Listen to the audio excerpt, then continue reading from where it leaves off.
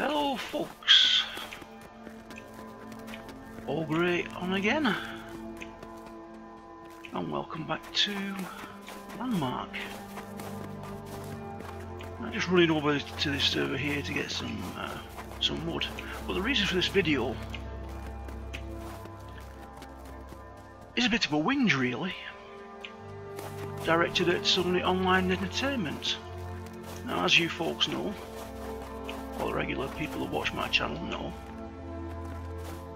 that I like to play quite a lot of EQ too, and I've been a member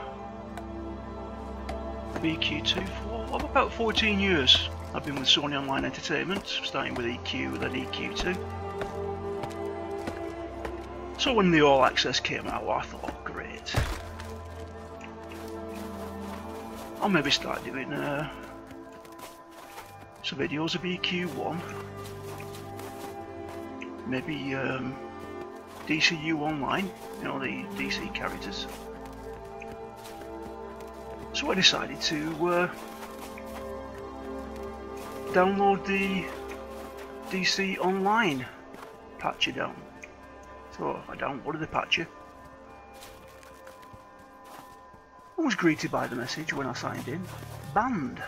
I thought, very strange this, considering I've never been banned from anything in my life. So I got in touch with the helpline there, put a ticket in for it, and I got a very quick reply, which I'm very pleased about. Excellent service. Which informed me, as my suspicions, that when the EU players and DC Online was sold to ProCyber, the accounts are migrated over to ProCyber, so would not be eligible to use the All Access. For that, I would have to get a subscription with ProCyber.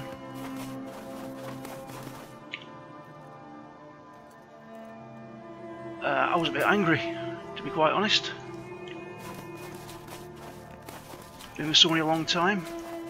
I mean, originally they were going to sell the EQ2 over to ProCyber as well, but there was a big stink about it, and eventually they backed down, and we were grandfathered in, the EU players. But any new ones would have to go with ProCyber. I've accepted it now that I can't have a DC Online account and use my All Access. What I want to know is,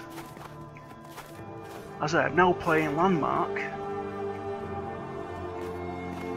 and when Everquest Net comes out, that is going to ProCyber as well. Will I be able to use my All Access for Everquest next? And if the answer is no, then I think I will cancel my subscription to Everquest 2 and the All Access, because there is absolutely no point.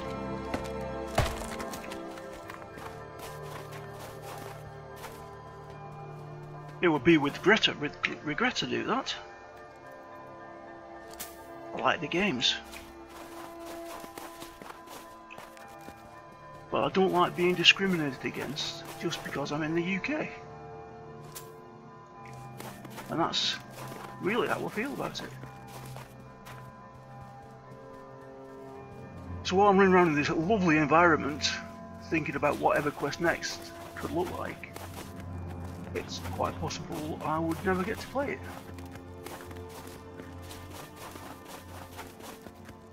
Right, well, that's a rant over with. I don't know if I'll be doing any more Everquest 2 videos. I've got some to still put up on the channel. Whether I make any more, I don't know. I'm going to put a link to this on Twitter, and hopefully maybe somebody at S.O.E would get back to me and let me know if this is going to be the case.